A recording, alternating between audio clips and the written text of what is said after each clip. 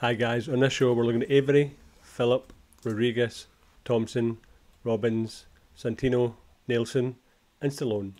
We're looking at 1986's Cobra.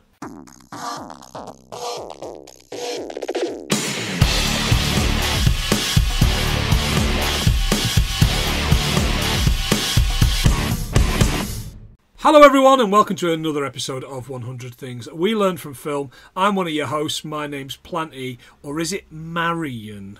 And I'm the other guy, John, and hasta la vista... Oh, sorry. Wrong guy. Sorry. Wrong hero. Sorry. wrong actor, correct set, arguably. But more on that later on. Yes, we are the podcast that tries to learn 100 things from every film that we cover. John, how are you? I'm alright, mate. It's taps off weather again. We're going to line up getting a wee... I'm going to line up looking like Iron Brew. I'm going to be that ginger. T-shirt tan. Aye. The old dad tan. Just one arm's tanning nicely because I've always got it hanging out of the car because I'm that cool. All right, Clarkson. Fucking hell. Of course, this week, as promised, we are starting our new patron incentive, which is where instead of giving patrons the chance to vote on choices that we've made, we will pick a patron at random using the Wheel of Fortune, and that wheel will have the names of all the patrons on, and will pick. Now, in the case this week, it was won by who, John? It's Biggie, and I was worried about it. I was really worried. I was genuinely worried. Right. And because it's our friend Biggie, who's been on before when we talked Ice Wait, Pirates. you're not Oodles. What happened to you, Stig? What's going on? Nurse, I need my bag changed. Bayek like you. Come on, Leeds. Yes, there he is. You heard it yourself. We decided to have him on. We will give every single patron the chance to come on the podcast, which we'll probably fucking regret. And most of you won't want to come on. But there's shy retiring types, such as Biggie, who couldn't resist. Hello, mate. Hello, mate. You must have been gutted when my name came up on your first wheel. Honestly, I sent the video to John, and he went, "Not fucking Biggie." I had the Serbian movie and everything in my head. I'm like, no, don't do it. Don't be that guy. But you'd been dragged in. The Worthing Centipede. Looked at it and thought, what's the worst movie I could think of to get them to watch? I'd have done the same. I thought I'd be nice this time. Thank you so much. You were, and you've picked an absolute perler for us, mate. Do you want to tell us what and why? I picked Cobra, and it was because you had a fantastic Stallone month, which I thoroughly enjoyed listening to, and naturally was hoping this would be one of the picks. And I can't remember if it was up for the vote or not, and I think if it was, I voted for it, but it didn't get through. I think you were the only one that voted for it, if I remember correctly. It was on there, and I think it ended up being Cliffhanger, John, possibly. Yeah. Which isn't a bad movie. That's all right. We had a time. It's certainly longer than this, which is the one thing that I will give this a bit of credit for. It's beautifully short. It's 87 minutes, isn't it? Mwah!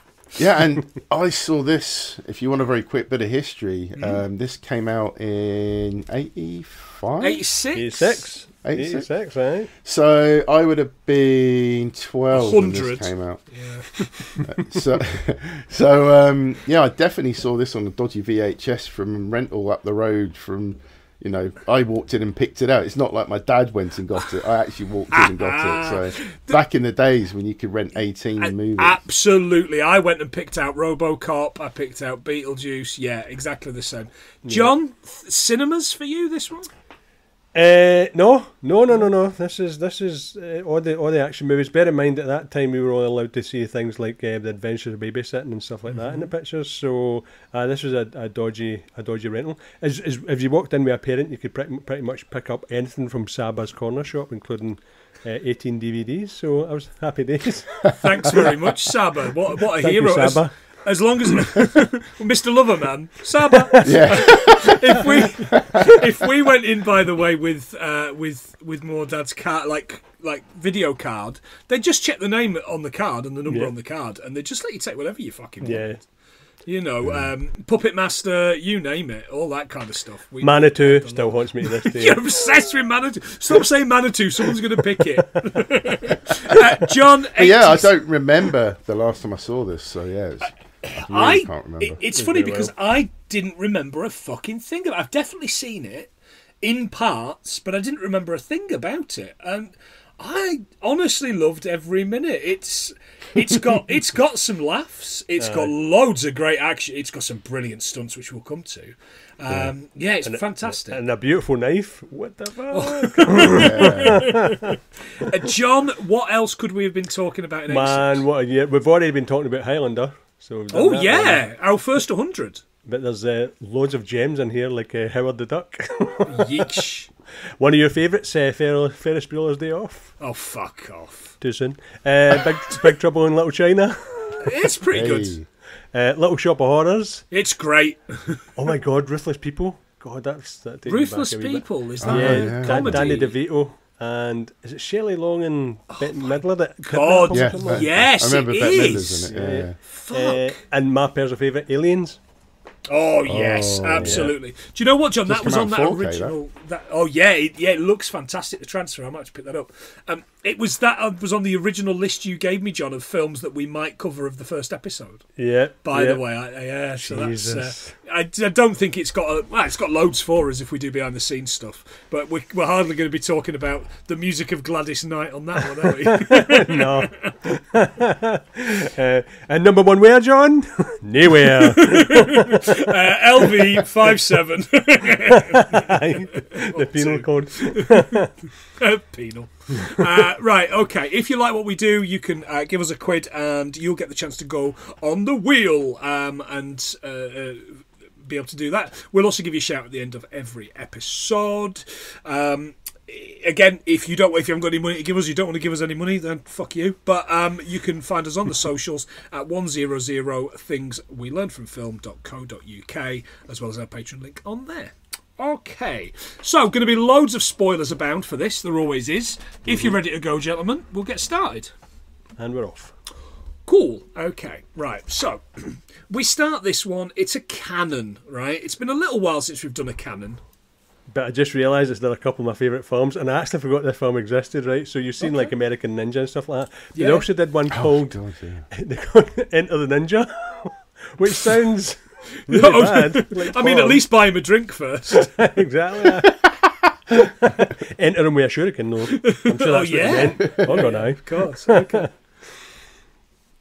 At the 1985 Cannes Film Festival, Cannes Films advertised a number of films that were never made, including, I love this, Spider-Man, starring Scott Terra and Bob Hoskins, directed by Joseph Zito. Bloody hell. Wow. Joseph Zito, of course, did all those mission in action movies with... Chuck Norris, wasn't it? Chuck Norris movies. The Auto Force and all that. Those, I'm something of a scientist myself, Peter. Possibly, I don't know. Also, Gunga Din, starring Sean Connery, Michael Caine, and Ben Kingsley. Oof. I mean, I would pay every single penny of my savings to see that. Nah, Gunga Din. Absolutely. What a load of shit that's bound to be. Mannerheim Golan had signed Stallone on a 2-picture deal for roughly $25 million, an unheard of amount at the time. Of course, it was this and First Blood Part 2. Yeah. Yes. Yeah, this is First Blood Part 2. Fantastic. The director is George P. Cosmatos. He directed First Blood Part 2. And the film that we mentioned last week, John, Leviathan. Oh, God, You don't mention Leviathan for 140 odd episodes and then you mention it Leviathans twice. Come along at once. He also took over directing role for Tombstone from the original director and screenplay writer Kevin Jarre. Right. Not to be confused with his brother Jean-Michel. Jean-Michel. Yeah, absolutely. Did you hear the rumours about the relationship between Sylvester Stallone and George P. Cosmatos? I'd go to assume it was dog shit because that Stallone thinks he's better than everybody. Apparently, because he was becoming a bit of a big shot at this point. Stallone was kind of getting to the peak of his career. He pretty much derailed the direction of this movie and took it over, from what we have heard on various rumours, that he is technically the one that directed this. Yeah, of course he did. Yeah, also when he talked to supporting staff as well, what a prick. Anybody else that wasn't a main character. Yeah, when he wasn't allowed to talk to him. You weren't allowed to talk to him? That is shocking, babe. Well, I say shocking, babe. It's not that shocking, is it? This opening crawl is Stallone saying, "In America, there's a burglary every 11 seconds, an armed robbery every 65 seconds, a violent crime every 25 seconds, a murder every 24 minutes, and 250 rapes a day." And he says it as if he's quite proud of it. I know.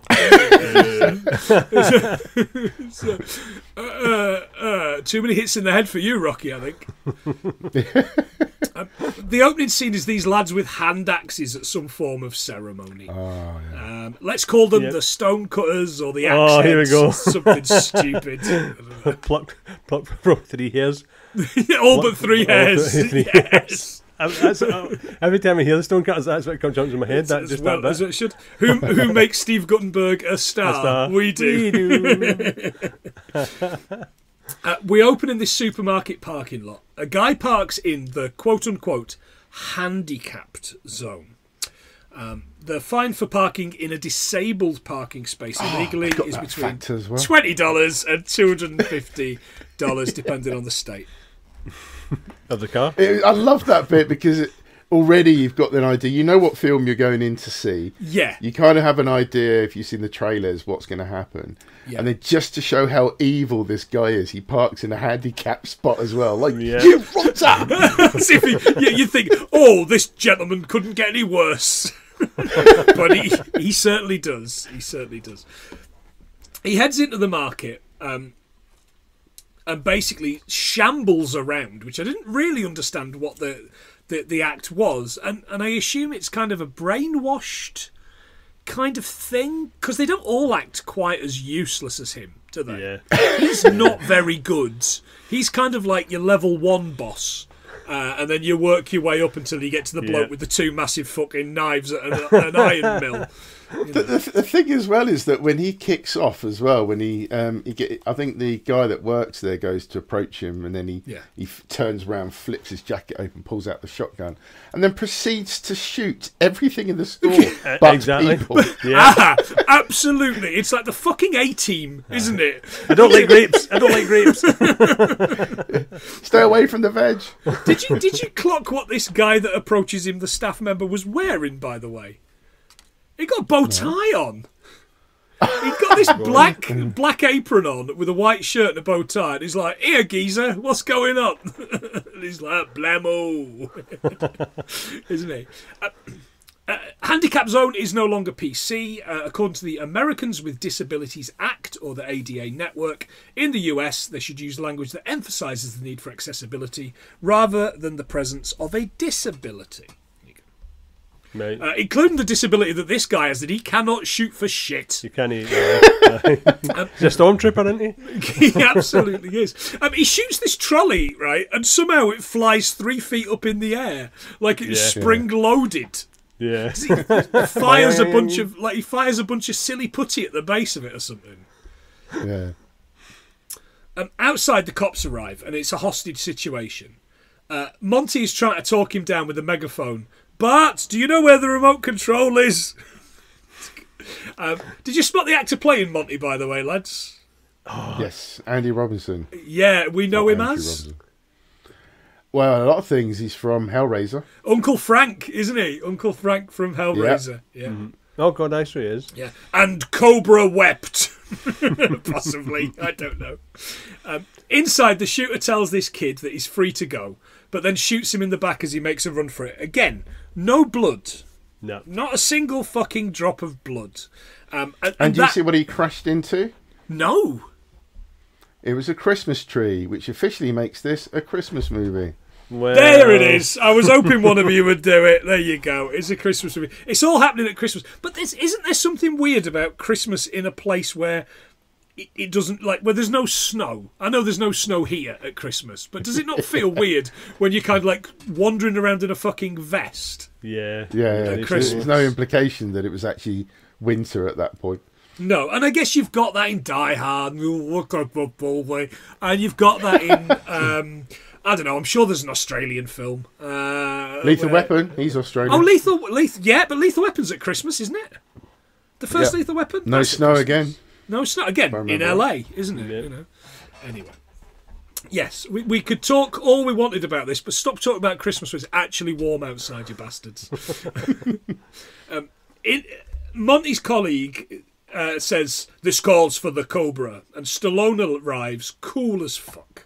That car, though. I've got facts about Cobra. Please. Whoa, go for it.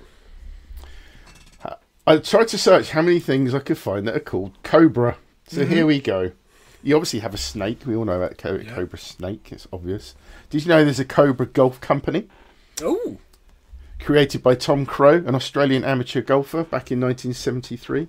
He moved to Kearney Mesa in California, I think, to start Cobra Golf.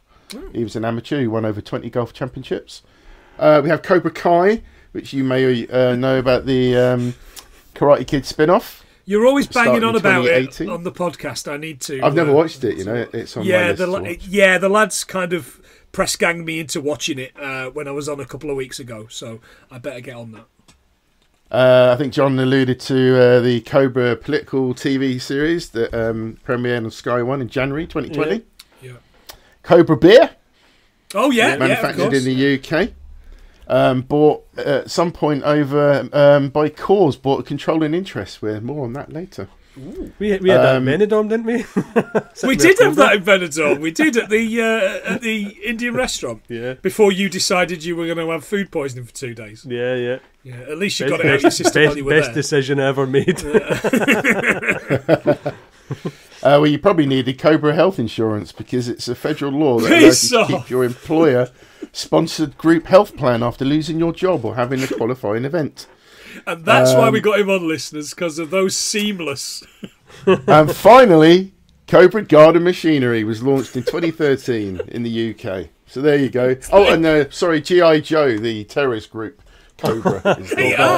Absolutely. Fucking hell. Okay.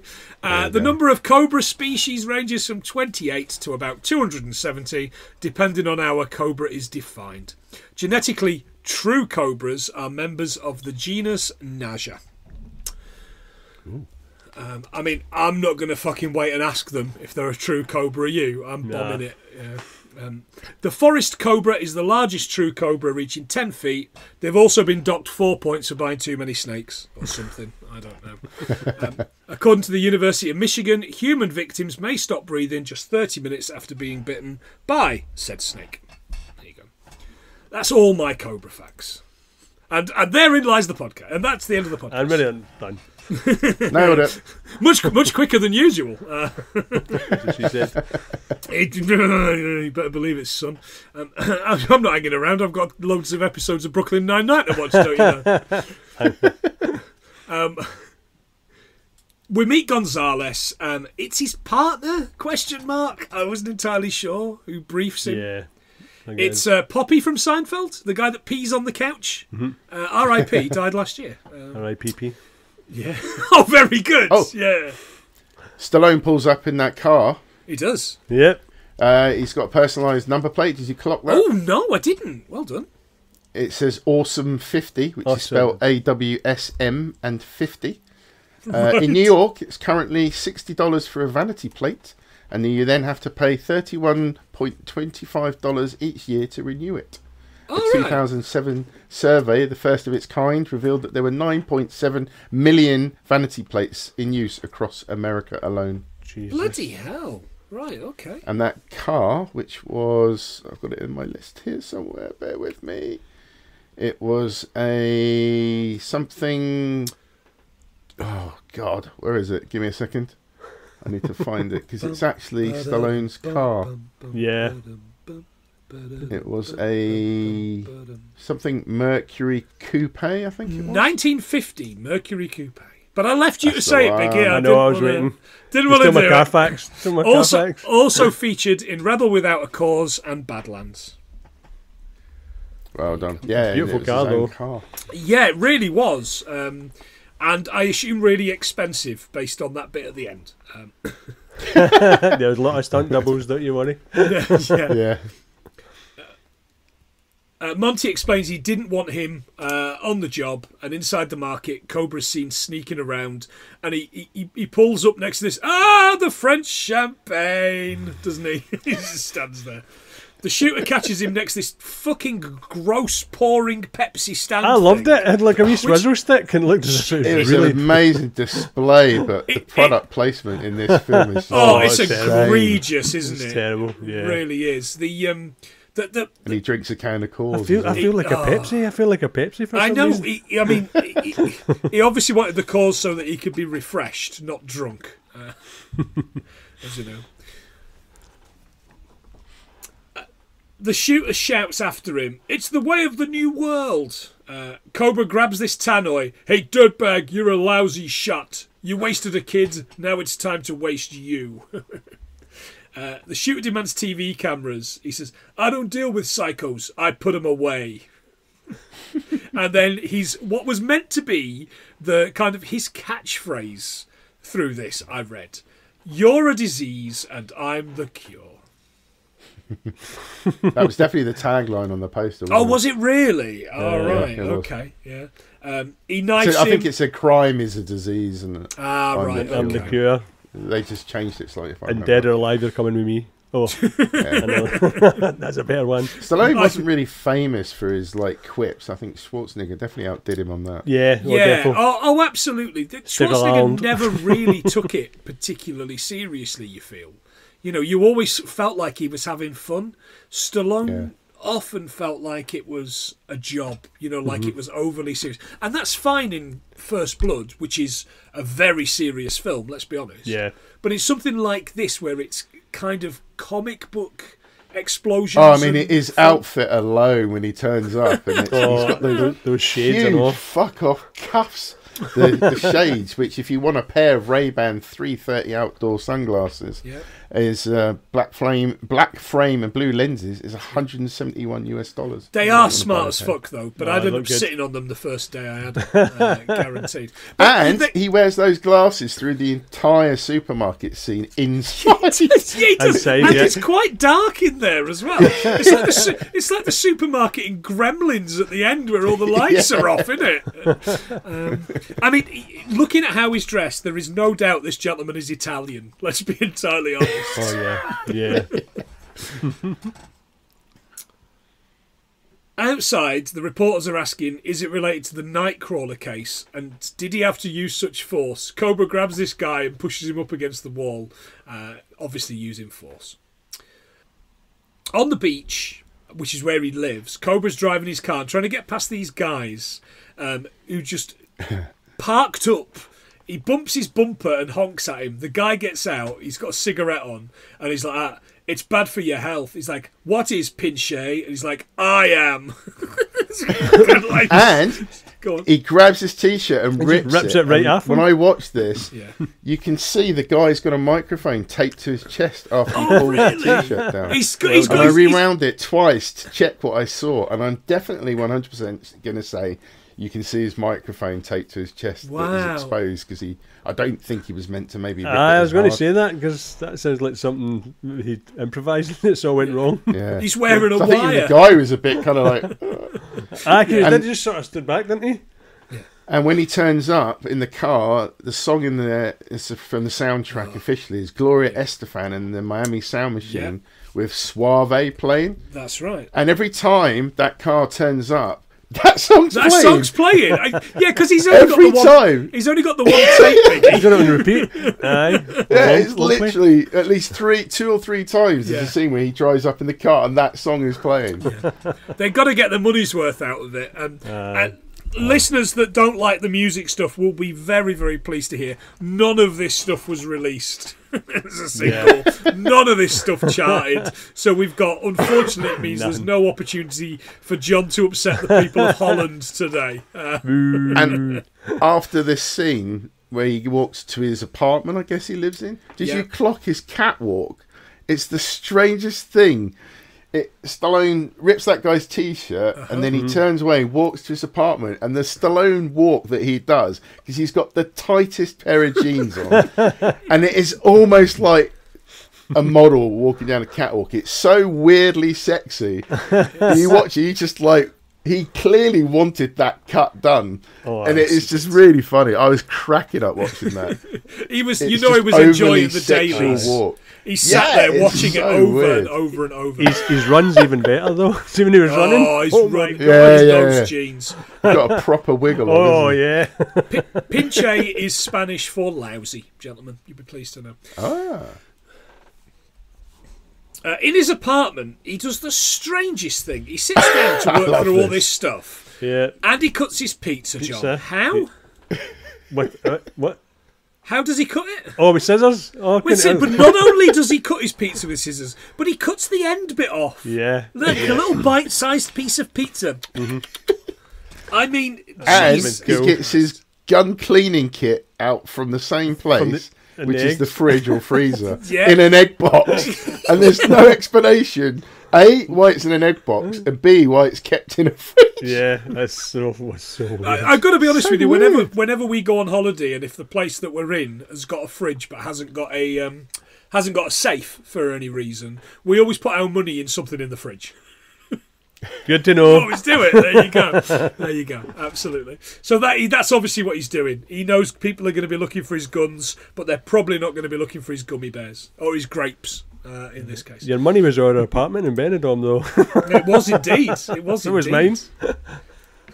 It's not real money though when it's euros. No, you spend it like it's it's money, Monopoly money. Yeah.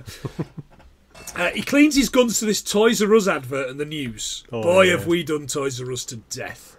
The night slasher has killed his 15th victim.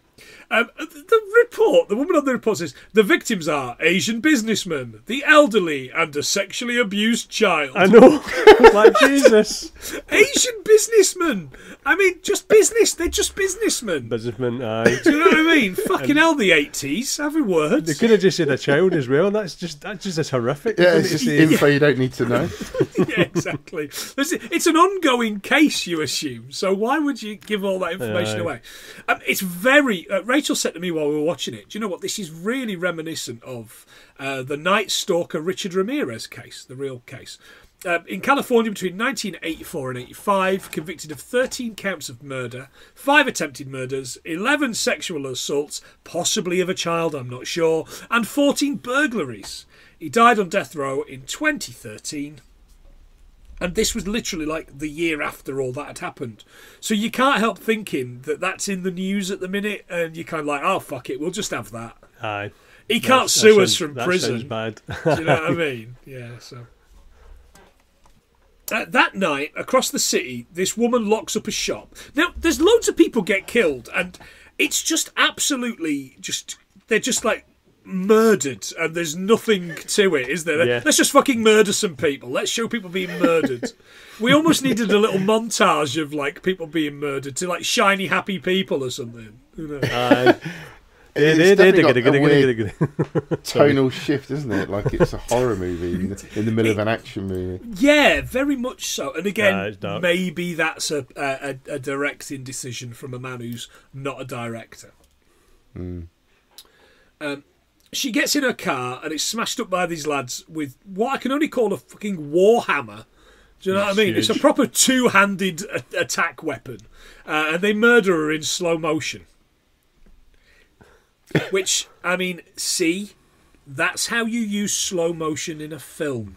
You don't have to do your entire film, your 3-hour film on Netflix, in slow motion. Fucking Schneider. All right, anyway. At the police station, Cobra, or Cobretti, as we learn, wants to use his own style of policing to catch the night slasher. Monty explains he's on the zombie squad for a reason. Mm-hmm. Cobra doesn't want to wait for it to happen again. I assume this is some nights later, but it could be the same. It could all happen across 3 nights, this film. 2 nights, I'm not sure. Right? Because it's not clear at all, is it? It's not even slightly clear. It's just like they're wandering around the city murdering people. there's this underpass. A van full of people shunt this woman before giving her a bit of a stabbing. Meanwhile, Brigitte Nielsen's driving and singing. I mean, we're all guilty of just like not paying attention to anything that's going on, belting something in out. a Jeep. With that hair. With that hair. When I had hair. What do you tend to belt out? What's your go-to song to belt out, Biggie, when you're driving? Oh, I've got my hip hop playlist behind right. Biggie's Beats, which I've Biggie's curated over X amount of years since Spotify has been there. I've got probably pushing 2,000-3,000 songs. It's a playlist, and I just always have it on shuffle, so it just randomly plays. I'm sure that's a go-to when you've got your little girl in the back of the car. She has her own playlist. I definitely swap it to that. She has her own not safe for work playlist. She's got Cypress Hill on hers. John, what about you? Get into them. Oh, I go for anything. I'm the same as Biggie. I've got a playlist, but it goes for ELO to Pink Floyd. Sometimes it really gets me really high up, and then it's like, oh man. ELO, that's a fucking shout, by the way. I was driving around town today with The Offspring on. All right. Smash by The Offspring, which is absolute belter of an album. Banger, now I want to go away and listen to ELO. So at this point, we're kind of introduced to the Night Slasher, right? We kind of get some more proper visuals of who he is. So I've got a fact here that Nielsen, she worked with Arnold Schwarzenegger on Red Sonja before this, and had an affair on set with Schwarzenegger, which came out not so long ago. Yeah. So then she ended up in a relationship with Stallone. Yeah. And worked with him and slept with him, I assume. Right. And then the Night Slasher introduced to is Brian Thompson. Mm-hmm.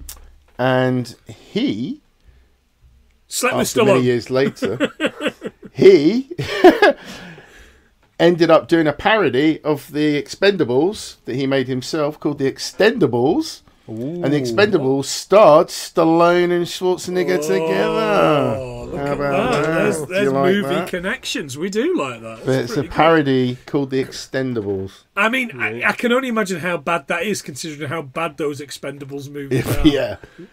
We might do the first one. We might do the first It's 4, isn't it? Jesus, it's 4. The Do you know what? I haven't seen all of it. Or whatever. I saw half of The Expendables and got bored. The first one, it's not great, but it's the best of them. Yeah. Certainly of the 4. They went for nostalgia, definitely. It's like, They did. Look, there's Van Damme slapping somebody else I don't like. John the Jeep. Oh no, I just went for the main car. The 1985 Jeep CJ71 Laredo. Nah, because it feels as if I'll rhyme off all these bloody cars and we only get one fact for it. So we don't. You can have as many facts as you want for cars. So right, I'll rhyme off my 30 guns then. She ends up driving past the scene of the crime. The bad lads spot her and they take chase. Later in the scene, Monty and Cho realise that they've got to get Cobra on the job. Whilst this is going on, one of the Night Stalkers... Is that where they meet in the middle of nowhere? Yeah, they're on top of a building or something. Doesn't make any sense. It's a car park. So they meet twice in the office to shout at Cobra twice. And then they're clearly isolated in their office. Yeah. So then all of a sudden they decide to, let's get him on this case now properly. Yeah. And they get them to meet in a random top of a building car park. I was expecting Batman to come rolling in. It's they had that car park for 3 nights, and so they had to use it for all 3 nights, not just the scene that's coming up. Whilst this is going on, one of the Night Stalkers, who is a cop, I think she's actually called Stalker or Staker, Mr. P.I. Staker. But I think I've called her Stark. I think she's called. I mean, that's a bit on the fucking nose. How did they not figure out that someone called Stork was one of the Night Stalkers? Jesus. You know, that's the first place you look. Issues leading up to all this point, and then all of a sudden she was really evil because she must have been working at the police for a time before. She's got all the access. She's a detective. Yeah, It's again, we don't get enough of why and how. It's obviously a cult of some sort, But we don't have enough of that. There needs to be much more of that, in my opinion. She looked like a budget Nancy Allen, didn't she? For like a She did a little bit, yeah. Like, non-union, possibly had a stroke, Nancy Allen. Yeah, absolutely.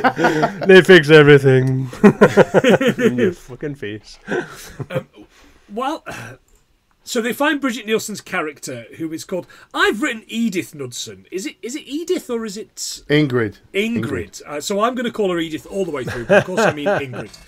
Not to be confused with 90s Faroe Islands goalkeeper Jens Martin Knudsen, who used to wear a bobble hat for international matches.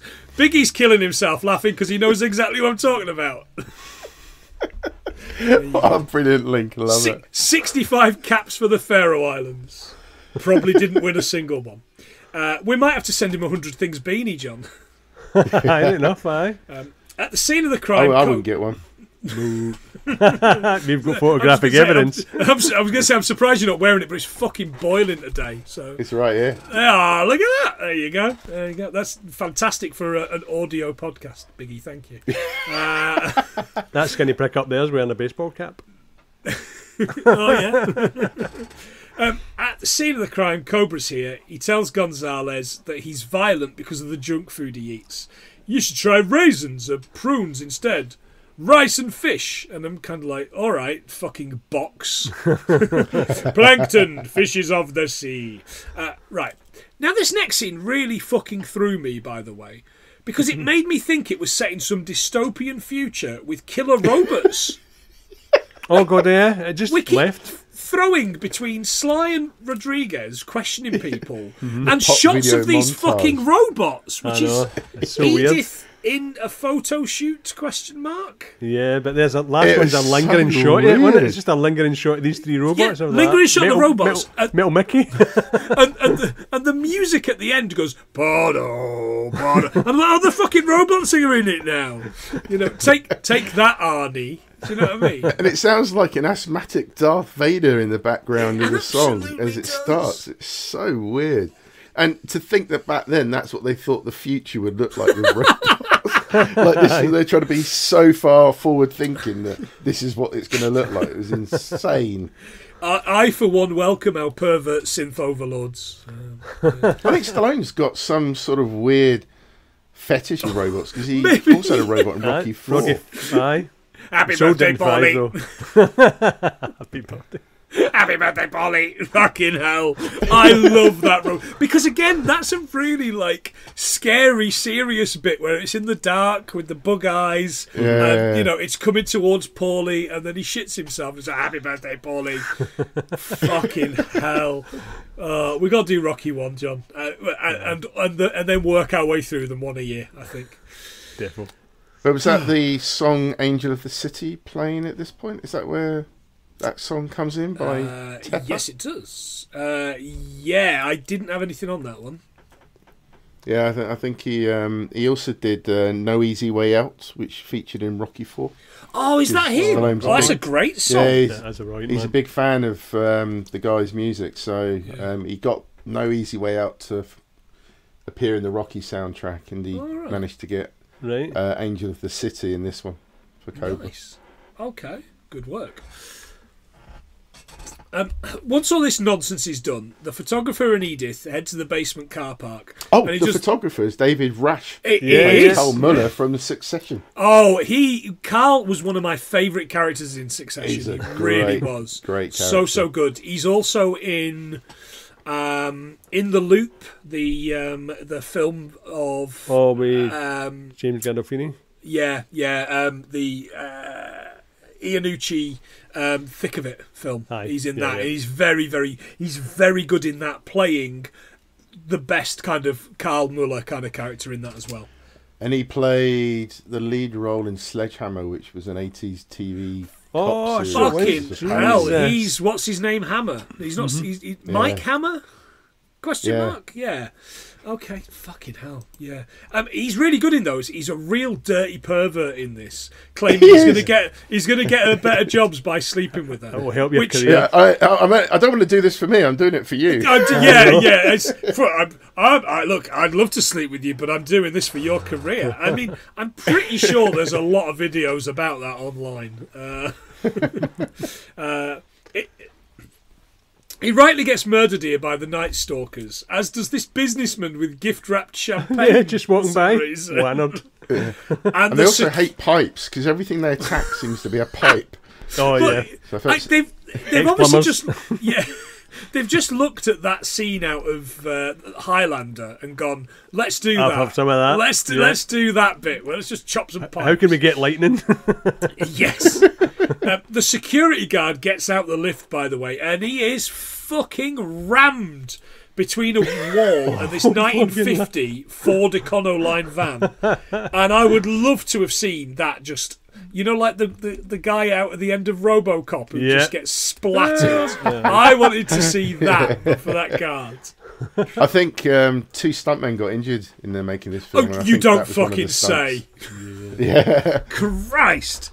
I mean, even if they'd run a bike at somebody, they'd have got injured on that, right? Edith hides and they give up extremely easily, looking for the only woman that's seen them murder people. Mm-hmm. Like, they just go, yeah, well, we're never going to find her. See ya. Later at the hospital, Gonzalez and Cobra are questioning her. She explains that she saw the van and the guy scared her, but that there were 3 of them. The guys decide she's going to be put in a safe house and argue over what's left of her dinner. They get the artist to do a photo fit of He-Man. It's He-Man. Oh, right, I didn't spot that. It's not, but it just looks exactly like... Looks like Adam, He-Man. Prince Adam. He's got this upset... He's got this really scaredy cat, which all of a sudden turns into a battle cat. But yeah, the only fact I got from that sort of stuff was that obviously drawings went onto photo fits, and now you've got the sort of evolutionary systems where they get pictures of people and combine it so that they can work out almost an actual picture of somebody. Yeah. This was introduced in the 2000s.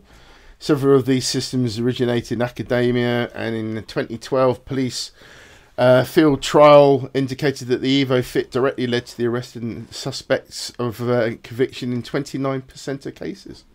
Oh, nice. Right, okay, good stuff. The only thing I've got around it is that the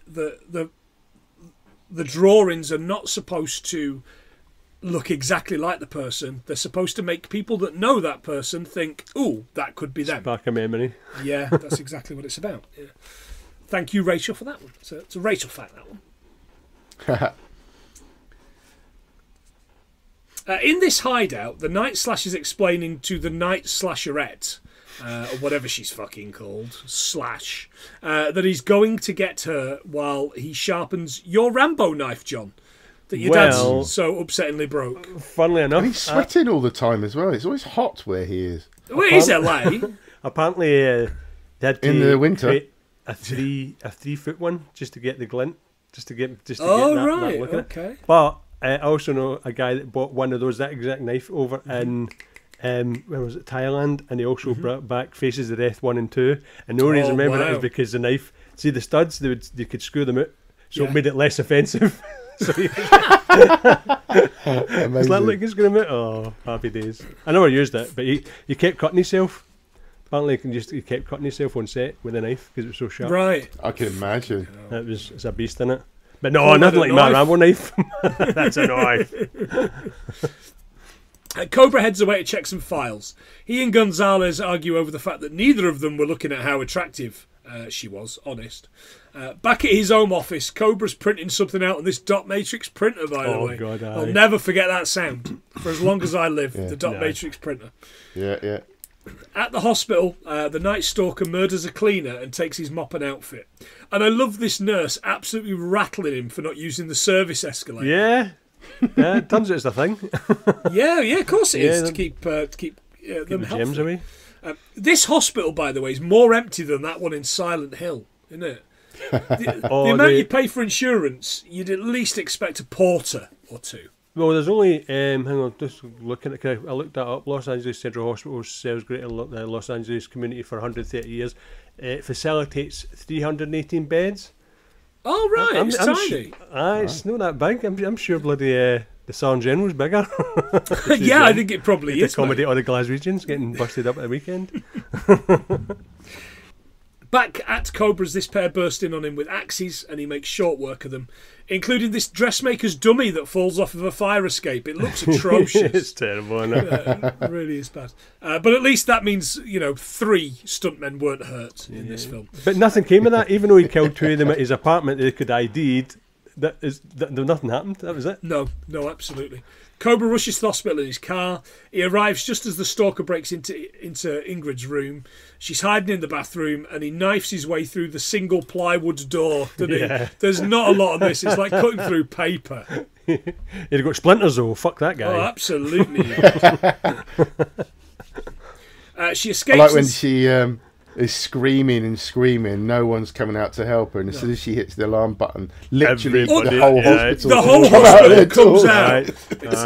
It's almost like the Joker's about to blow the place up. She sets off. When you talked about Stallone taking out those people at his apartment, why on earth has he got a massive Pepsi sign on the side of his wall? Product placement. Again, it's like that episode of Seinfeld where there's the Kenny Rogers chicken sign outside that's keeping him awake all night. Edith gets away in the crowd at the hospital.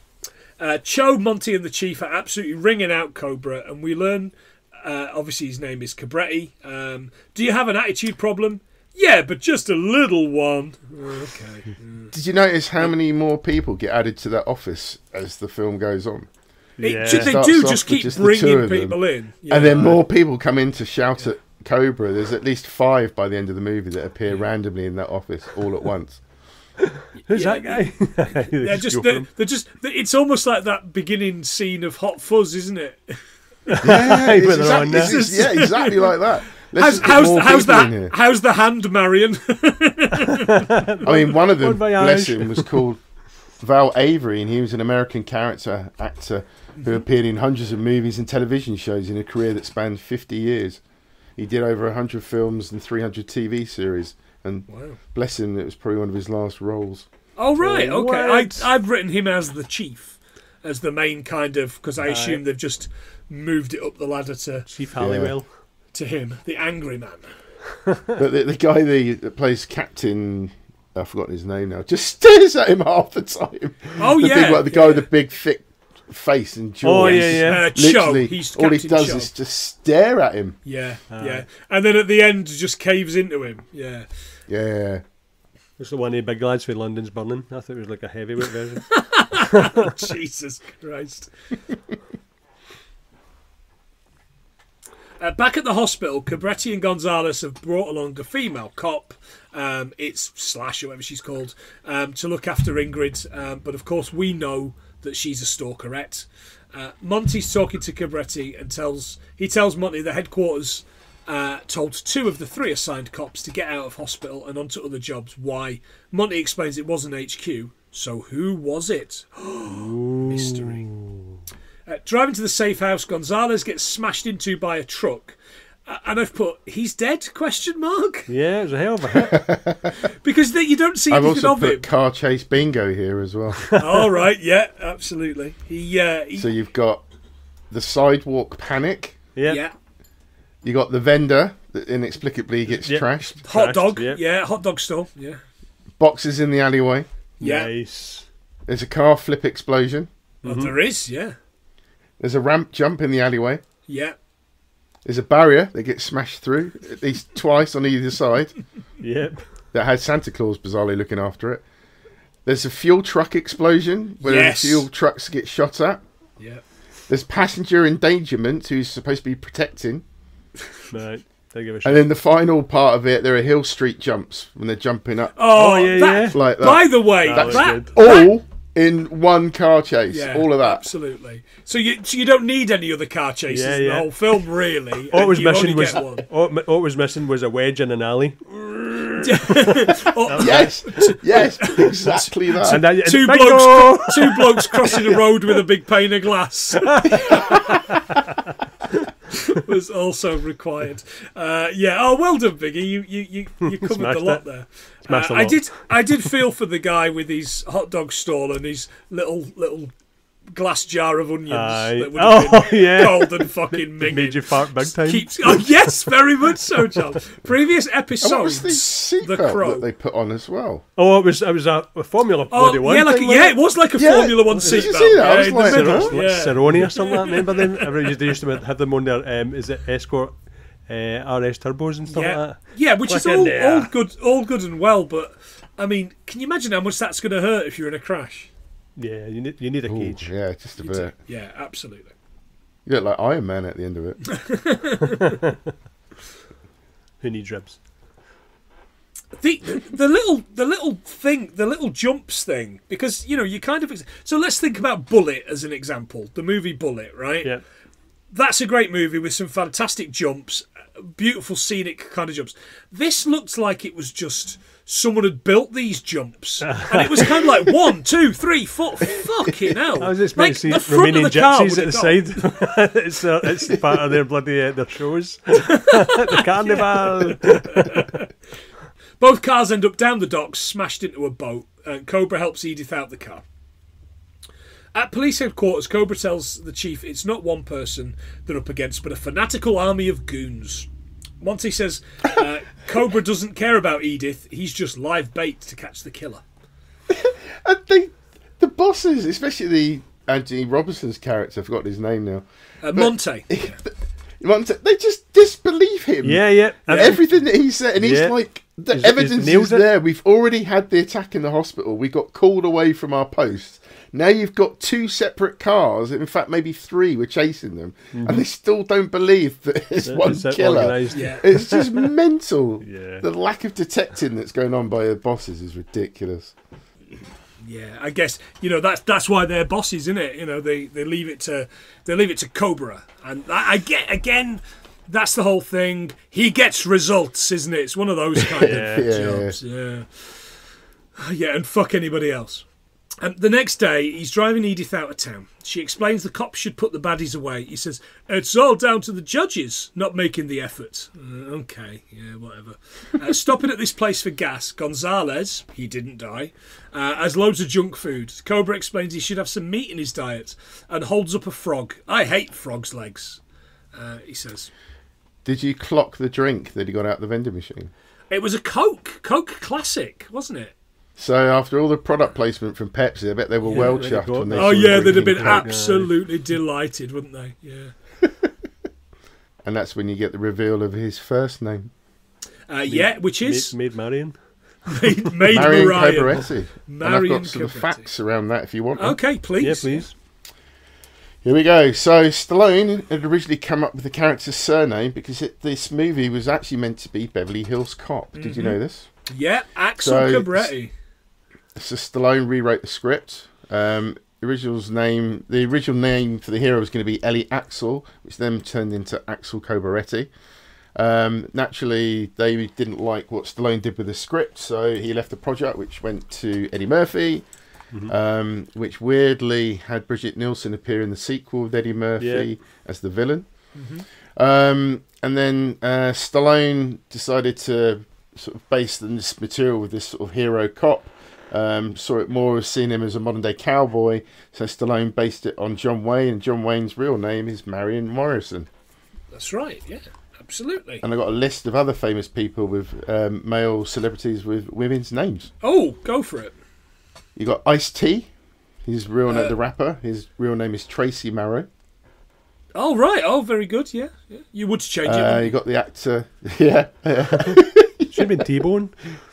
Because Ice Tracy doesn't sound half as good. No, it doesn't. No. Milk Tray. Stacey Keach, famous actor. Yep. Mandy Patinkin. Liev Schreiber. What is Liev a woman's name? Liev. Is it really? It can be. Yeah. All right. Leslie Nielsen. Leslie Crowther. Yeah. Yep. Leslie Crowther. Yeah. There's a few. Okay. Fantastic. Thank you very much. Of course, as we all know, Marion, John Wayne, Marion's nickname was the Duke. Hey, number one! Hey, number one! You're the Duke! Hey, The Duke of New York! Hey, number one! Fucking love it, man. I knew I just had to mention the Duke, and you do As soon as that. the Duke goes, I just see chandeliers on my car, man. Hey, number one! That never really took off, did it? You don't see that a lot around. No, never actually. Come the apocalypse, man, and it'll be all the rage. To be honest, it couldn't be any worse than the headlights I've got on my car. Oh, yeah. He wanted a harder name. Well, like what? Like Alice, which I thought was okay. That's all right. We get a quick cut at Night Stalker base. They're smashing these axes together again, and the trio arrive at. Oh, sorry, the four of them arrive at the Crossroads Motel. Oh, God, No. that takes you back. Not that one. No. Did Benny come back from here? These loaf at Bridget? Crossroads, of course, is a British soap opera. You two don't need me to tell you that. First aired in 1964 and ran until 1988, which was 4,510 episodes, and was recommissioned in 2001 and ran for 320 episodes until they burned down Carlton TV in Nottingham, and rightly so. Jesus. There you go. Used to watch that. By the way, Can you Rachel imagine pointed being- out... Sorry, go on, mate. I was going to say, can you imagine being a new recruit to this new world order, and when you go to their first meetup, and then you have to spend what could possibly be 6 hours a day just clinking axes together, in dimly lit rooms or it's such a weird. That's all they do. You'd get It's something, literally just. get something a bit more lightweight, wouldn't you? Like Which a is- couple of pen knives. Which is why they die so easily, because their training's shocking. Isn't it? They're just fodder. How long do you have to do this for? Oh, a few more hours, mate. You know, it's just like clink, clink. You were going to say Rachel said something. Yeah, sorry. yeah. No, it's fine. Rachel pointed out this location looked like the town in First Blood. You know, with the hills and the low clouds. Yeah, no. Very much yeah. so. She wasn't wrong at all. In the restaurant, we get treated to Cobra putting a song on the jukebox, but instead of paying, he just hits it. He Fonzied it, didn't he? Hey! Fucking hell. The song is Loving on Borrowed Time by Gladys Knight and Bill Medley. Nice. Another one not released, but Bill Medley, of course, was one of a very, very famous duet. The Righteous Brothers. The other one was called Bobby Hatfield. They were not brothers. John, No, why did I? why Jesus. must pop groups? Don't 60s pop say anything about groups Thompson twins, or there'll be war. First single for the Righteous Brothers was Little Let and Loopy Lou, which we talked about during High Fidelity episode with lovely Rob Jones. Yeah. Edith covers her fries in tomato sauce, and then she asks him if he ever switches off. And does he ever get involved with women? No, because they couldn't put up with the way I live. They'd have to be a little crazy. You're kind of like, we've all seen Brigitte Nielsen on that episode of Fantasy Football. She's fucking nutty. Simple as that. By the way, she's got this hat and sheepskin coat on that are right out of Del Boy's wardrobe, aren't Oh, God, aye. they? He who dares, Marion, he who dares. Just was they had one of the crash helmets on. With the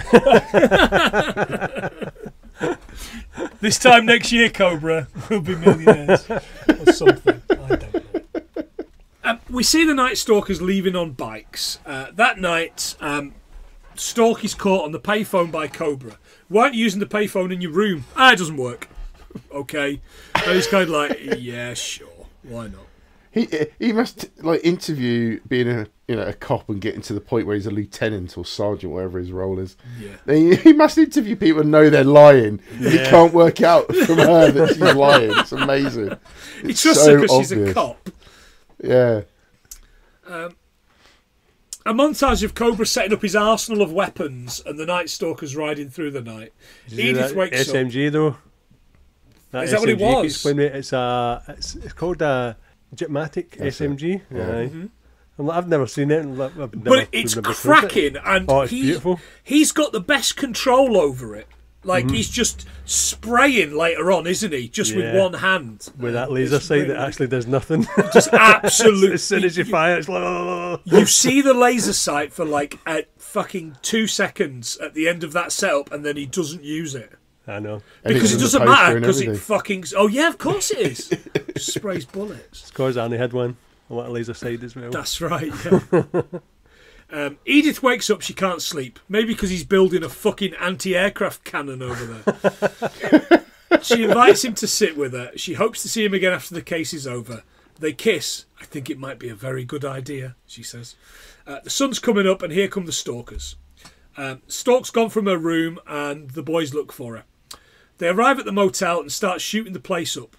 They do roughly about $300,000 worth of improvements to the place. See how flimsy they was, though? Bullet holes right through. Jesus. Again, yet more plywood, if ever we needed it. Gonzalez takes an arrow to the knee or something as they're escaping. Is he dead this time? I guess only time will tell. Edith starts the truck and they head out. Cobra on the back, gunning down all the bad bastards. And there's some really, really good stunt driving. Oh, it's good. There's something. Including this bit where this guy gets hit not only by the truck but by a bike after that as well. After he comes off of it, and I thought that's dedication to your craft, there, sir. I know, double whammy, double blammo. Indeed, it is. Edith drives through this roadblock and they have to go on foot through this orange grove. It's a really good set. This filming location's a really good place to film. But the last thing you want is when you're biting into an orange, is to have like a bullet in it. A bullet in it, aye, or a knife. Yeah.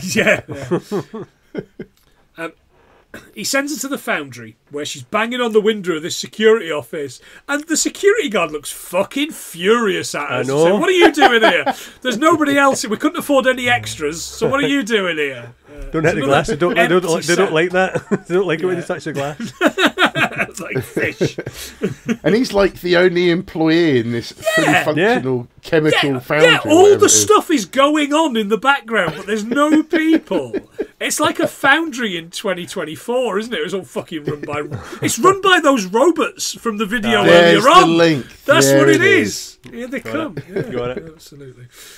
Stark turns up and blammos the guards. It's not a very safe place, this foundry. There's fire, molten metal, sparks just chains everywhere. Grab a chain and just start welding somewhere.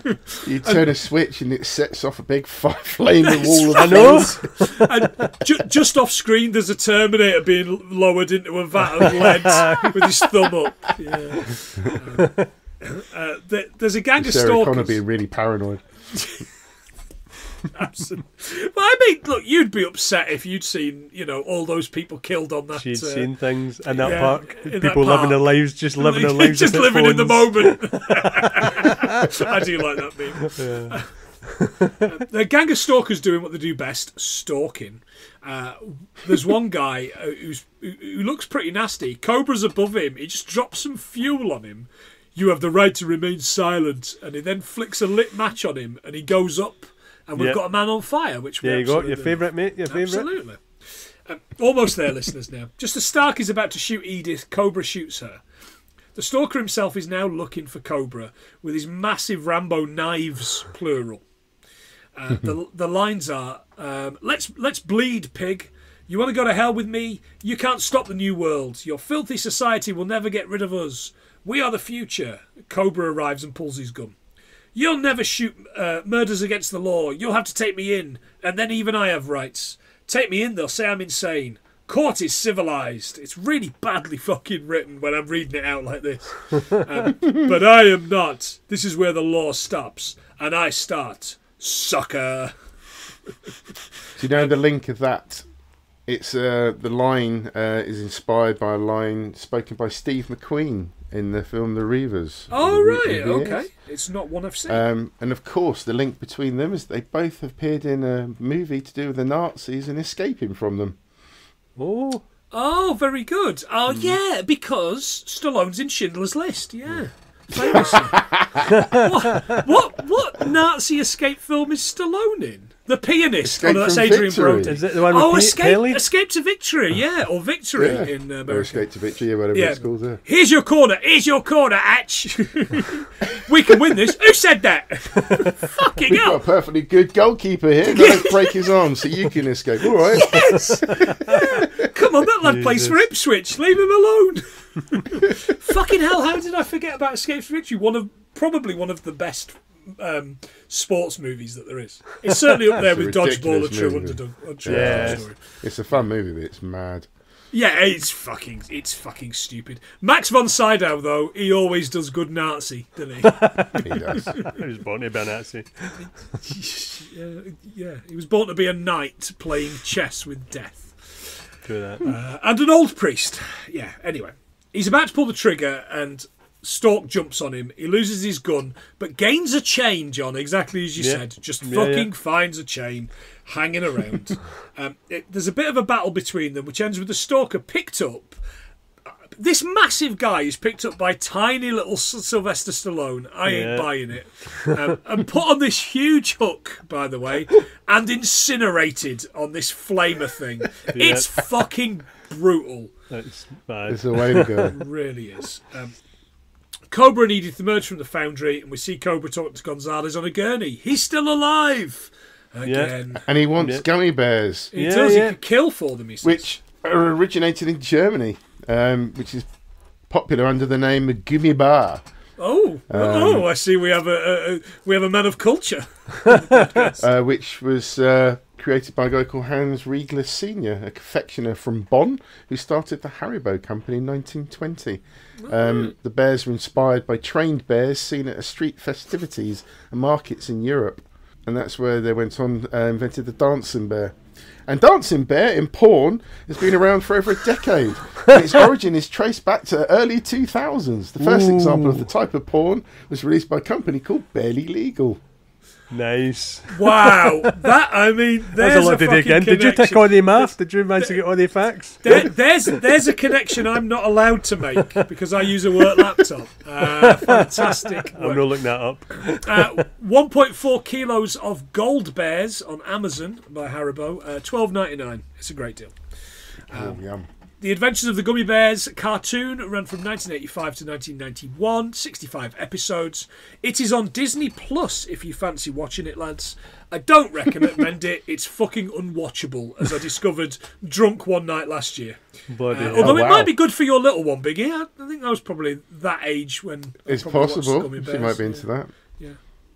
Unless you're putting RoboCop on for her, I don't know. Mum would love that, yeah. The chief says to Cobra, if there's anything they can do, they will. This is Cho. He asked for a replacement car, and he's like, it's not in the budget. Don't be a dick.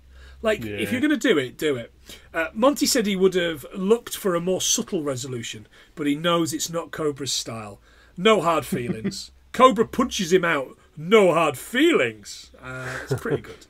Edith and Cobra ride off on a motorbike, and that is our movie. Beautiful. I'm pretty sure, Biggie, you will have some facts for us.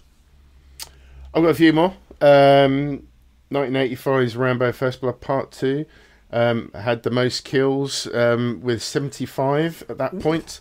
This movie featured 41 killed by Cobretti. Yeah. Stallone's biggest count by far is 2008's Rambo, which he kills 252 people. Oh, there's a lot of CGI blood in that, though, isn't there? I'd rather no blood than CGI blood, if I'm honest. Yeah, agreed. I've got Cobretti and Gonzalez worked for the LAPD Zombie Squad. This was actually based on a zombie squad for real in Belgium. Yeah. What else have I got here? You mentioned about the 3-foot knife. Stallone got into trouble for canoodling with Nielsen during the filming of this. He wasn't taking part of this seriously, and that the movie was behind schedule because of that. He got told that by the, I think it was one of the directors. Okay. Yeah, there could have been a sequel, but Stallone feels that this movie reminds him of a difficult time in his life because of the split from Nielsen. They got divorced not long after, so he never went back to the movie. All right. Okay. It almost got a sequel, and there was originally a TV series planned in 2019 by Robert Rodriguez. Was going to make a TV series based on the character, but it seems to be stuck in development hell. Yeah, well, it is what it is. That's it for me. I think I don't think Cool. about anything else. John? Movies filmed in location Los Angeles, Long Beach, and Peru, California, and the filming occurred in back alleys, bars, banks, hospitals, insurance companies, and tattoo parlours. Who knew? There was something that came up that says Mugs Up Coffee House. Okay. It was what was the sign, and I looked up and it's actually a place, and you can get a double cheeseburger for $3.70. What? That sounds phenomenal. Amazing. Value. That's Nice. amazing. You can legally lower your factory fitted suspension by 13 centimetres, but I wasn't sure whether that's in the UK or USA. I'm sure it's probably UK, because USA they just scraped off a gun, didn't they? Yeah. All my friends know the low rider. Yeah. Car engine boost system appeared after tuning packages came in the late 70s, so that's like NOS. There's no law in the highway code or handbook that prohibits you from using nitrous oxide, so for your boots. The only reason I looked at this is because the houses got shot up so easily and they look tiny, but the average house size in the UK is 818 square feet, whereas in the USA it's 2,164 square feet. It's a lot of feet. Tried to look up the felony crime database for LA, but it wouldn't show me. But it showed me for New York, and it looks as if the crime rate, felony offences, were steadily going down until 2020, and over the last 4 years have shot up a lot. Yeah, because people are like, fuck it, if I'm going to die of COVID, I might as well die robbing a bank. Someday, Yeah. Nothing to do with having Trump as president. Oh no, good point. Yeah, that's a good point. Yeah, good point. And that's me. That's what I got. Fantastic. Oh, I forgot. I got another one Go on. here. Just that the film was loosely based on a novel called A Running Duck by Paula Gosling, which later became another movie called Fair Game in 1995. There's Cindy Crawford's Billy Baldwin That's it. movie. Billy God. Baldwin, Jesus. listeners. Remember that guy? Piece of shit. Nitrous makes a car go faster because it provides more oxygen in the combustion chamber of the engine, which allows more fuel to be burned. They go past Johnny's Shrimp Boat, LA, in the chase. It's on 2712 Witter Boulevard. It's a great little menu. You get 6 fried shrimp and half rice, half chips for $13.99. We're going a la carte tonight, John, at Johnny's Shrimp Boat. Chips and rice. Chips and rice. I'll be at Bubba Gump's. Thank you very much. They also they drive down East Seaside Way in Long Beach. What is there? The Long Beach Convention Centre. This year they have got, on May 19th, Swan Lake performed with a live orchestra, and on June the 14th, Sesame Street Live. Nice. And one final thing. You missed a song, Biggie. I'm quite surprised, actually. Hold On to Our Vision by Gary Wright. Best I could do is it's written for the film, so there's nothing there. But he did play keyboards on George Harrison's All Things Must Pass album. There you go. But this film originally had an X rating. They had to cut it and edit it down because it was that violent. It wouldn't have passed what they wanted, so they got it an R rating. Absolutely right. We'll make that the last one. Robocop. I've got one more. We forgot about his gun. We forgot about his gun. All right, okay. His gun is a Colt. It's a customised Colt Gold Cup National Match. Okay. That's his name. Got 2 more. Go for Nice. it. Cobra was nominated for 6 Razzie Awards, Deserve including them Worst all. Picture, Worst Actor, Worst Actress, Worst Supporting Actor, Worst New Star shit. for both Brian Thompson, and Worst Screenplay. And finally, I know this very well, in 1986, the film was made into a video game by Ocean Software for the ZX Spectrum, Commodore 64, Amstrad CPC, and I finished it on the Commodore 64. Did you really? And it was a hard as nails side-scrolling shooter. And do you know what happens at the end of it? Thank you for playing, or something like that, is it? No, it loops and it starts all over again, exactly where the game started. And the you tape carry went on. out the window. Did it make you run the tape again, or did it just automatically go through?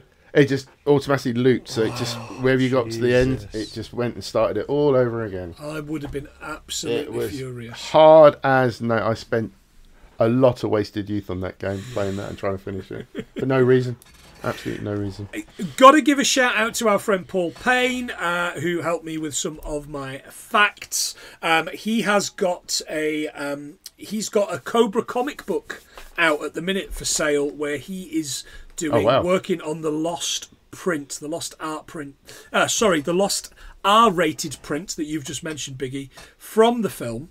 So he's done his own comic book of that R-rated, of what he knows goes on in the R-rated one.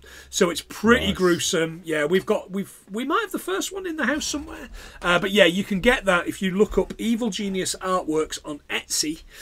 You'll find that alongside all of his Death Wish for Jason stuff, his Rambo versus the Blair Witch stuff that we've all got copies of, and a lot of his artwork, which is a Laura fun, isn't it? I'll check that out. Yeah, so we've got Paul for that. So yeah, do go away and pick that up. They're really good prices, Biggie, and the books they're so fun. His style is brilliant, and they really are love letters to the films that he absolutely loves. So I know he'll be listening to this, going, "You fucking missed it! You fucking missed one! You fucking missed one!" He's done Aldi's drinking his cheap buddy booze. Yeah, but sorry, bud. at least MK got beat this week, eh? Whoa, fantastic. Anyway, that's that. Biggie, as you're the guest, do you want to have a guess at how many we got? I hope it's more than Stig. I'm going to say 145. Oh, Biggie, it's 162. You beat Stig. Well done.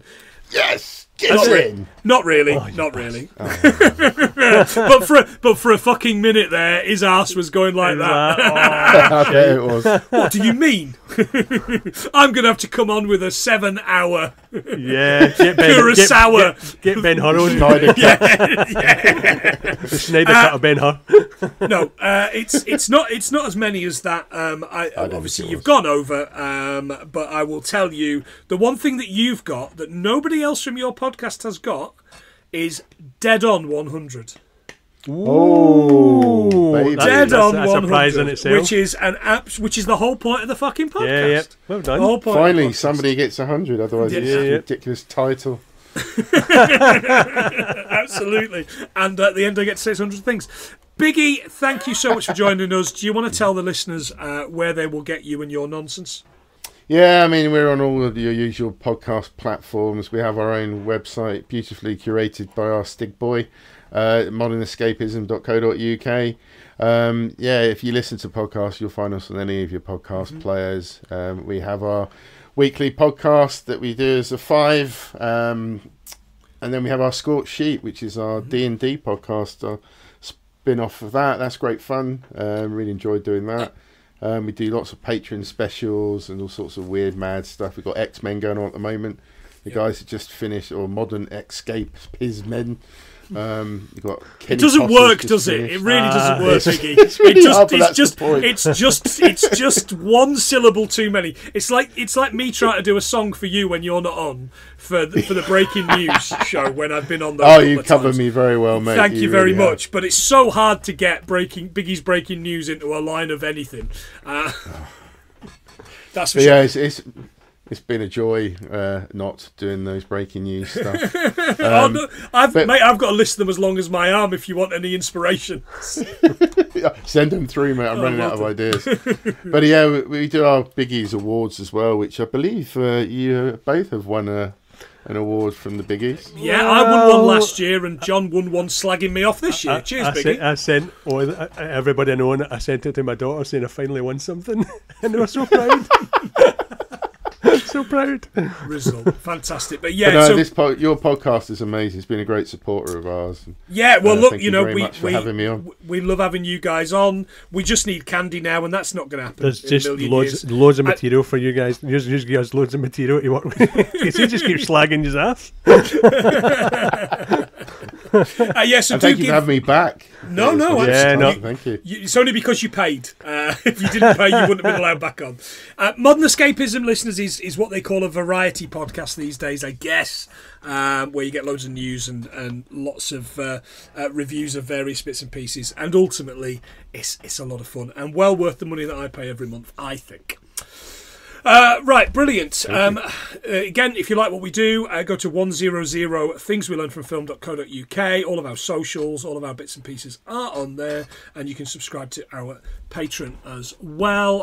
On the subject of that, let's give a shout out to our patrons. Somewhere within all of these 100 windows So that many I have windows. open, it's there. It's like swordfish in your house, innit? With all these screens.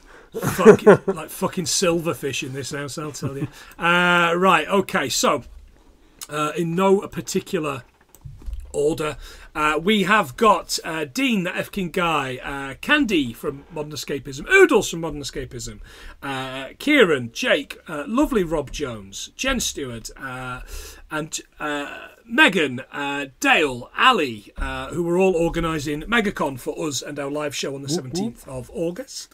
Maria, Paul Parks from SP Film Viewers, Ian McComish, Emily Vint, Nigel Davis, Dan and Gavin Belson from the Be There With Belson podcast, Aaron from the Z1 podcast, which is back up and running with new episodes now, Joe from Hallmark of Greatness, who's having a month or so without me on the podcast, and they've just covered, by the way, Street Fighter, the Street Fighter movie, which God. I listened to today. Great episode, terrible film. I haven't seen it since I was at the cinema. Awful. I can't bring myself to watch it again. I saw it for the first time a couple of years ago, Did and you? I haven't got over it yet. It just doesn't make any sense. Some twat called Biggie, Mono and what a Kira guy. from Mono Runs at the Movies, Ian from Cult Connections, Gav McGill, Josh Wilson, super familiar with the Wilsons. John, you're doing a bit of work with them at the minute. I enjoyed listening to your dulcet tones yesterday while I was cutting the hedge. Did you understand the fast version or the Of course slow I did. version? I understood the fast version, of course, and then I had to message him to say Ken is part of a dialect, not a language. So I defended you, John, Thanks, even mate. though you don't give a shit. Okay. Modern Escapism, Stig, of course, and Gadget, lovely wife, Rachel, the lovely wife, her indoors, the wife, Rachel, and Phil Farish. Thank you so much for your money, lovely people, and we will be coming to you sooner rather than later with another spin of the wheel. We're probably going to do them as and when. It's going to be sporadic. Sporadic? God, I need a drink. It's going to be sporadic, but we are going to some months do more than one a month. True. Good. Fantastic. John, final words. I'm not going to kill you. Just thanks for Biggie for coming on. I just love the guys coming in for Modern X-Men. Is it Modern X? That's the one. The X-Men. Is it? Did I get it right? X-Men.